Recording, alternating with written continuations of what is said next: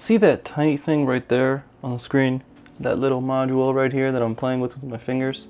That's a photo interrupter module, and we're going to go over that today, and I'm going to show you everything from how it works to how to actually use it in a practical environment.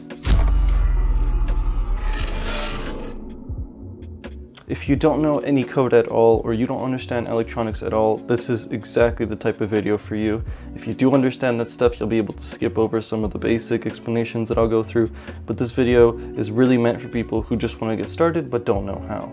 Hope this video helps you out, and if it does, please do give us a like and maybe subscribe to the channel if you want to see more. So the way this module works is it has this U-shaped item in the front, and what happens is light goes out from one side and light comes in through the other, and it has this circuit of light, and the second the light is being dimmed or being extended or anything like that, it throws that value into the computer, and we can use that to decide if we think something's blocking the U-shape. So if I was to go and take this piece of plastic and shove it right between the two sides of the center like this, we should get a lower value of light because I'm actually blocking it, like physically blocking it in between the U shape. So it should be recording that and sending that to us, and then we can use that to decide if we want to do something. Typically this type of technology is used in garage doors and things like that, where they have a laser going from one side of the door to the other. And if you cross in front and lower the amount of laser that's touching the sensor, it's going to decide that, oh shit, something might be in front of the garage door. We should stop closing the garage door and retract it all the way out. Here's a little video explaining what that looks like. When the safety reversing sensors are misaligned, the door will not close from the remote control, and the garage door opener lights will flash.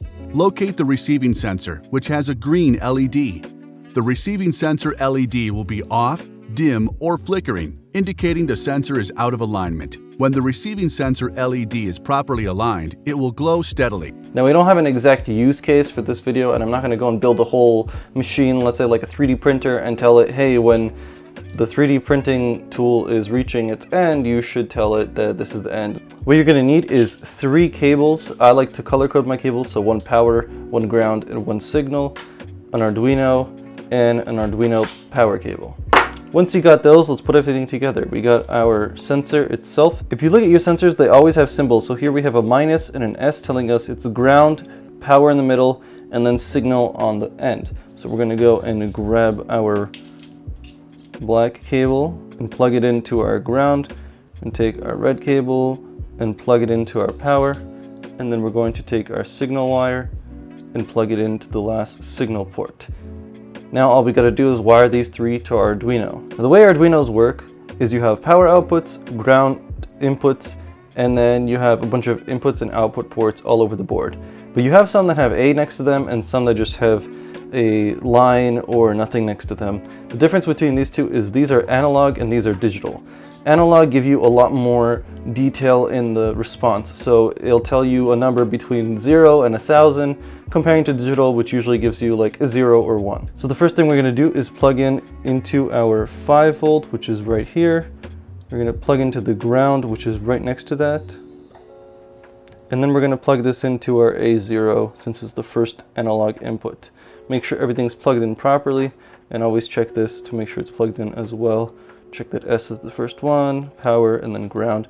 And now you're good to go. All you got to do is plug in your Arduino to your Arduino power cable, and then send that off into a USB port on your computer. You should see that the Arduino flashes a couple times. That's meaning it's actually connecting to your computer.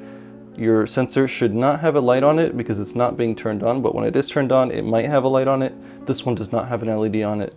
And now we're good to go on the computer and write some code. When it comes to writing code for Arduinos, I tend to use the Arduino IDE.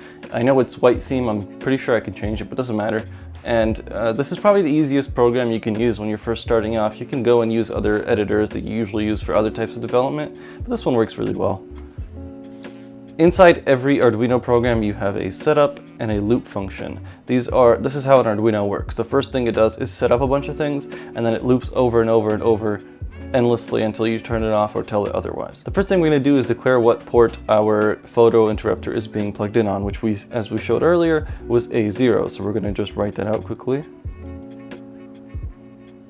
I'll just call it PI for photo interrupter, and then we'll put A0 and go on the next line. which is where we're going to put a variable called value. You don't have to do this. You can just print out the value straight out from when we look for it, but I like to do this in case I want to use it somewhere else in my program. It's just a good habit to have. Then in our setup, we have a couple things to do. First thing we have to do is set up our console. So this isn't too complicated. You don't have to focus on this too much, but setting up your serial.begin pretty much tells the computer, hey, when something happens or when I ask you to print something out, this is where you're going to print it. So usually I just go to 9600. And that's it, all we have to do right there. Then our loop, which is the easiest but most important part, we have to grab our value and set it to analog read, and then the port we're using, which in this case is already in a variable, so we can just put pi. You could also just put A0 here and not do the original value at the top. After that, we're going to do serial.println, which is just going to print on a line for us.